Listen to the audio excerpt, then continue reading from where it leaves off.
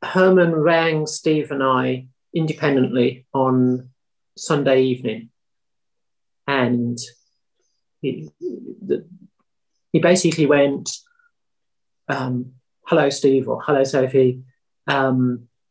We need to get our prototype of the proton built to show the BBC this Friday. And we each went, well, that's completely impossible, because clearly it is completely impossible. A machine that has only reached the discussion stage with general agreement over what it would be. That was a poor prospect for building a prototype of by Friday. And Herman was cunning, devious, stroke of managerial magic. He told each of us the other one had already agreed. So we were each extremely dubious, saying to him, well, if Steve says it can be done, then I'll give it a try. So we came in on Monday morning and discovered that neither of us had said such a thing. And we'd worked together for a while on various things. We knew what Herman was like.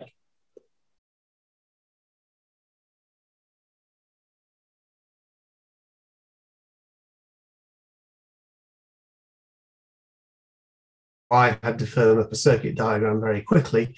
That wasn't too difficult because conceptually it was very much based on a machine I'd built at home the previous year.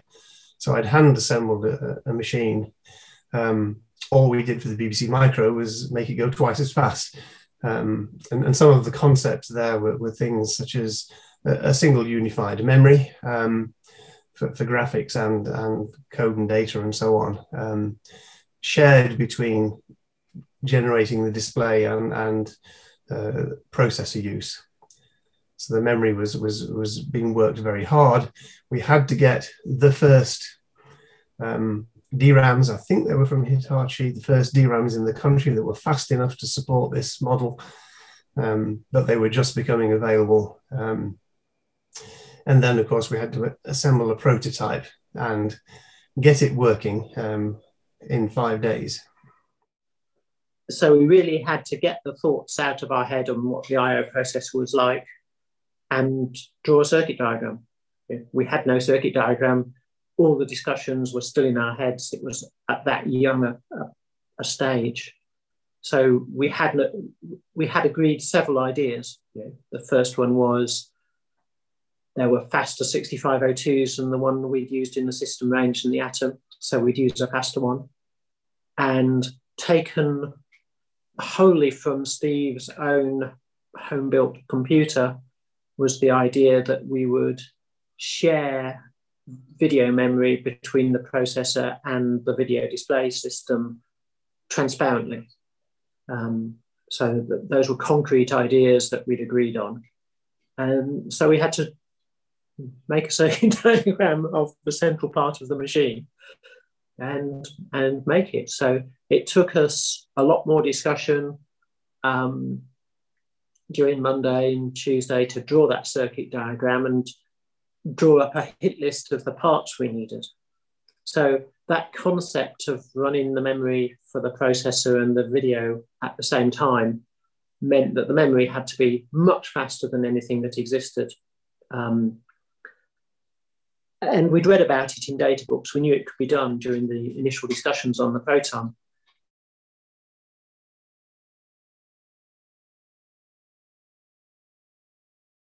We'd already found that Hitachi had some 4K by 16 DRAM chips that would go that fast. So we got Herman to ring up the rep and discover that there weren't any in the country. And he would hand carry some prototypes in from his next visit on the continent to get them to us. I think he'd get them to us on Thursday. So they really moved to get the prototypes chips to us. The Cinetech representative gave us a 2 megahertz 6502.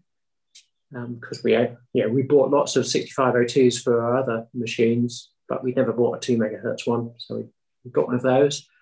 And most of the rest of the chips, the prototype, was scraped together from what we already had.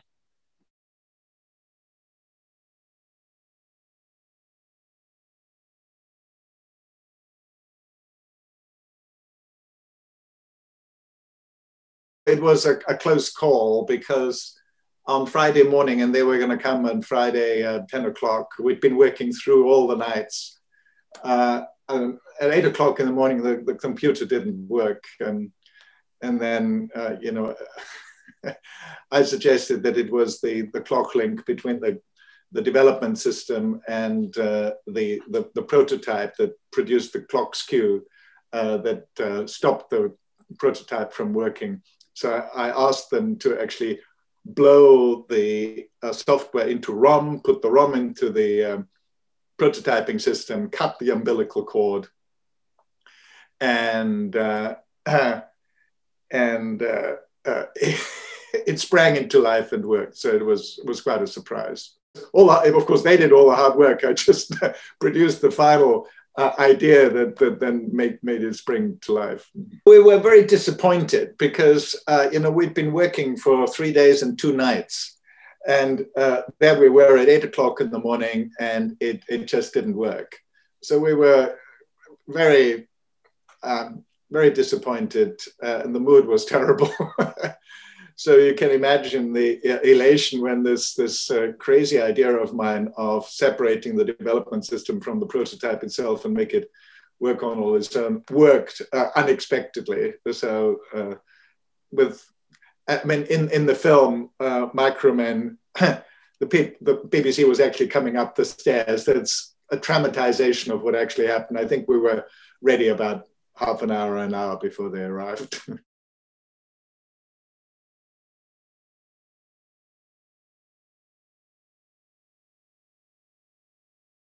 Had to port the Acorn operating system to the board very, very quickly, which basically meant cutting out all the devices that didn't yet exist, and get some BBC Basic in there. And then the 6845 CRT controller that runs the video on a BBC Micro, that wasn't a supported peripheral with the Acorn system operating system. So then typing blind using an Acorn system range keyboard, which the operating system did understand, I had to tell BBC Basic how to set up the CRT controller, which I did. And I got a BBC Machine Mode 0 display, black and white pixels, up just as the BBC were coming up the stairs to see the prototype. So they'd arrived at 10 o'clock. I wasn't ready. Herman and Chris had delayed them in Herman's office. And when they could delay them no more, they came upstairs, and there was a BBC Micro running, BBC Micro prototype, I should say, running with a Mode 0 display and a little random walk on the display. It turns out, after the event, that the BBC knew we didn't have a prototype, where Chris had assured them that they could come and see the prototype. They knew there wasn't one. So they were as astonished as anybody else to see it working.